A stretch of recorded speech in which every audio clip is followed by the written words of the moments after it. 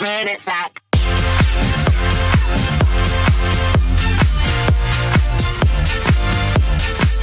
Hey there! Welcome to Adventure Gaming HQ, and welcome back to another MCPE video. In today's video, I'm going to be sharing with you guys a really awesome secret cauldron block hidden in the files of MCPE. This secret item is not only available for the 0.15.0 beta for Android, but it's also available for the 0.14.3 update for iOS devices. And I bet you it's going to work in even higher versions. To get this secret item, you'll need an application for iOS and an application for Android. The application for iOS is called PlugPE, and the application for Android is called Pocket INV Editor. Before we go over the block and show you some really awesome things you can do with it, let's first learn how to get it. So first off, let's start with iOS. The first thing you want to do is you want to get the application PlugPE, as I've already said. Now once you get that application, what you want to do is you want to go directly into it, and then you want to allow it onto your VPN. Now right now, I don't need to do that because I've already done it, but when you first go in, you'll need to allow it into your VPN. It's a short little process, and once you've done it,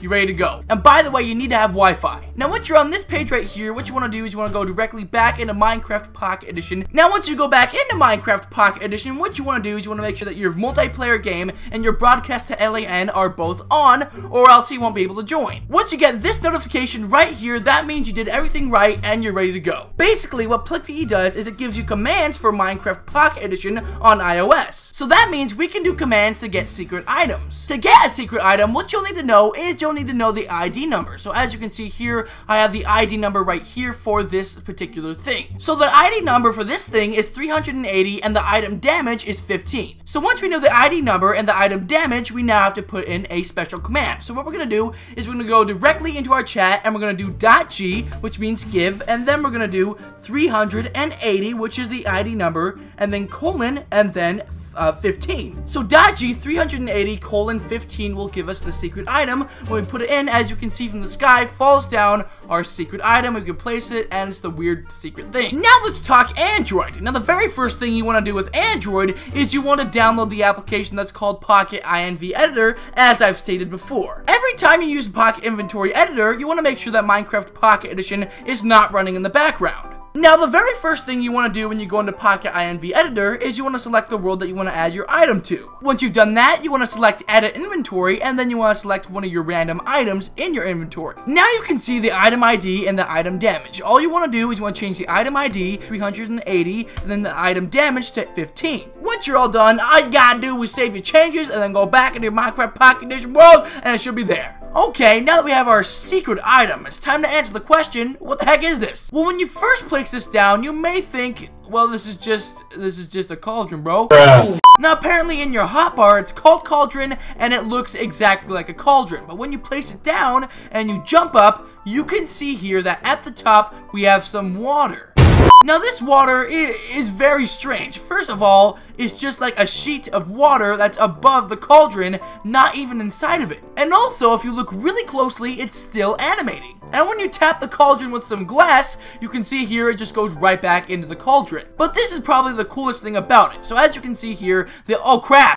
So as we can remember, the item ID for this one is 15, but if we move over this way, we turn down the item ID to 14, it goes down just a little bit, as you can see. And then over here we have 13, which also goes down a little bit more, and then 12, and then 11, and then 10, and then we skip 9, I don't know why I did, and then 8, 7, 6, and then at 6 is when it goes right back into the cauldron, 5, 4, 3, 2, and then 1. The way I think this works is that when you start with ID number 6 and you take a little bit of the water, it changes the ID number to 5, and then 4, then 3, then 2, then 1. I think that's how it works, but I'm not too sure because somehow they coded into the game if you go overboard. Like you can go over to 7, 8, 9, 10, all the way up to 15, which is like all the way up here. Also, these cauldrons work with redstone signals. If you don't know what I mean that if you were to attach a cauldron to a comparator and then measure how much redstone it has or how much redstone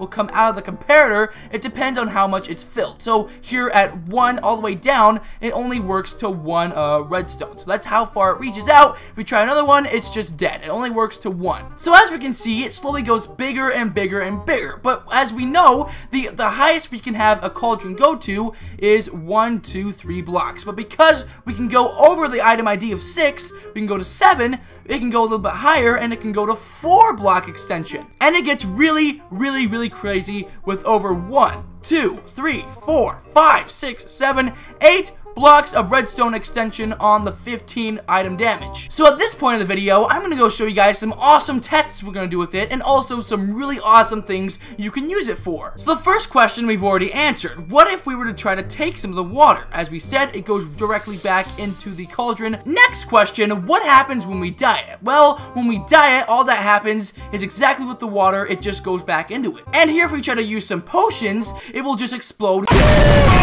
So basically, all the results on these tests were quite anticlimactic and depressing. Now let's move on to some awesome things you can do with it. So right over here, we can see that we have some crazy carpet like glitching in and out. The way this is working is that it's actually only water with carpet inside of it. So we can see here, there's the water. When we add the carpet, it just goes absolutely nuts. You can do it by going down 2 blocks just like this, and then placing a cauldron with the item damage 15, then taking a regular block, placing it here, well, right here, and then taking a carpet and placing it on top, which will make it go absolutely nuts. The next trick I have is actually puddles. And by the way, I got the idea of the puddles by the guy who actually sent me in how to do this. Here's a tweet on the screen right now. This guy's awesome. I don't know how he found it, but he did, and he thought of puddles, and that's where the idea came from. Last thing I have is a prank. So let's say there's some guy trying to get some water from this cauldron. He tries to get some.